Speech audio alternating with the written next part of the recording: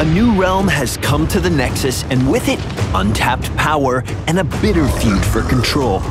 Realm lords, factions, and heroes will stop at nothing to claim victory in the mountains of Alterac. Alterac Pass is a large 3-lane battleground that hosts the familiar war cries of longtime rivals, the Horde and the Alliance, as they clash in the Nexus.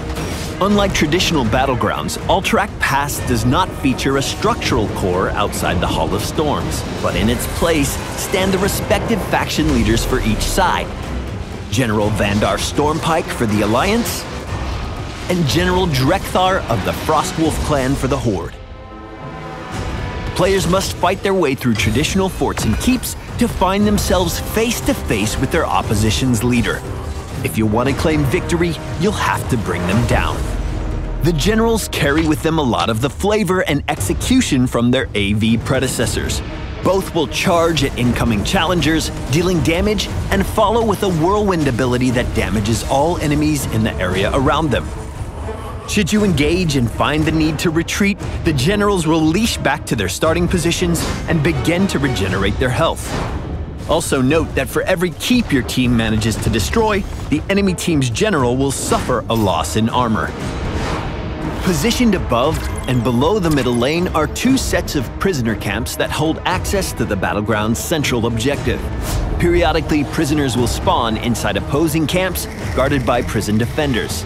Teams must invade enemy territory, take out the prison defenders, and free their captive while looking to ensure the enemy isn't successful at doing the same.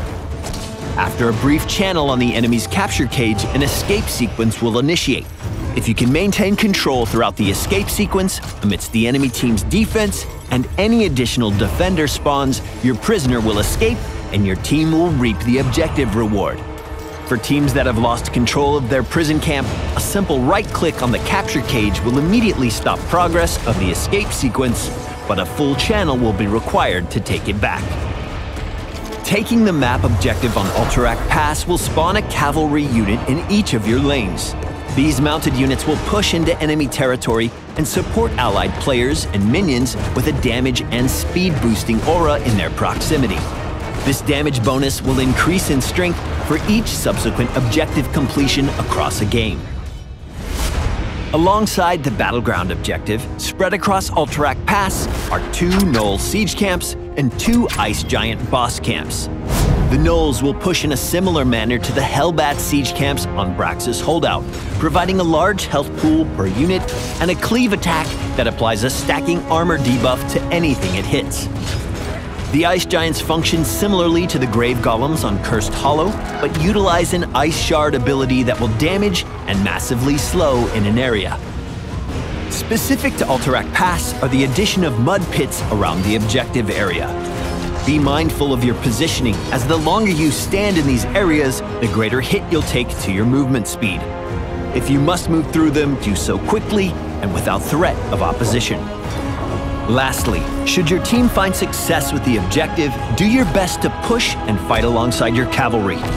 The buffs provided by these units hold the mainstay of value in their pushing power, so make the most of it. Due to the health regeneration mechanic on the generals, retreat isn't an effective option against them. Bolster your push for victory by executing an all-in with your cavalry and whatever mercs you can recruit. The horns of war echo inside the valleys of Alterac Pass.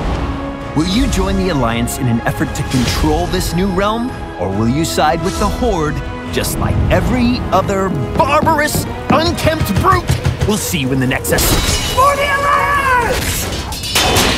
For the Horde!